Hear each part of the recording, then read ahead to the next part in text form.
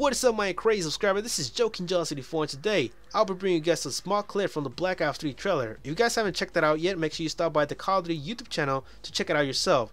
So anyways, moving on to the main topic, swimming feature. Yep, they are going to add a new swimming feature in the multiplayer game of Black Ops 3. So that is a cool feature. I admit it. That's actually one of the coolest features you can add into a Call of Duty game. So not only are we going to be able to fight in the air and on the ground level, but now underwater. So that is super cool. No longer are we going to be able to move slowly underwater. Now we can actually move fast. Because I remember back in Call of Duty Ghosts, there was this one map, I forgot what it's called, I think it was called Octane, where there was water in the middle, and every time you fell into it, you move super slowly out of there. There was just no way you can swim out of there, which is super dumb. So if you can add water, make us swim.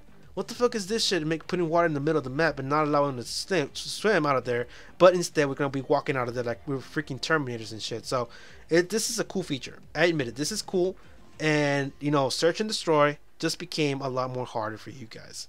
Seriously, it is now. So not only you're gonna have to search around the skies, now you have to search underwater. It's gonna be super intense, and also it's a good sneaking way to go to a domination flag.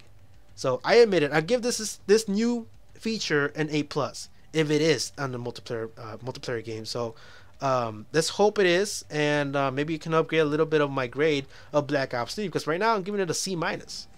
I'm not really supporting Black Ops 3 at this point. So if this is helpful, then I might increase my grade. I might actually be a little bit joyful playing Black Ops 3. So anyways, underwater swimming feature, good or bad? Tell me in the comment section. I would like to read them later. Leave a like on the video if you guys want to see more Black Ops 3 news and also Black Ops 3 rumors.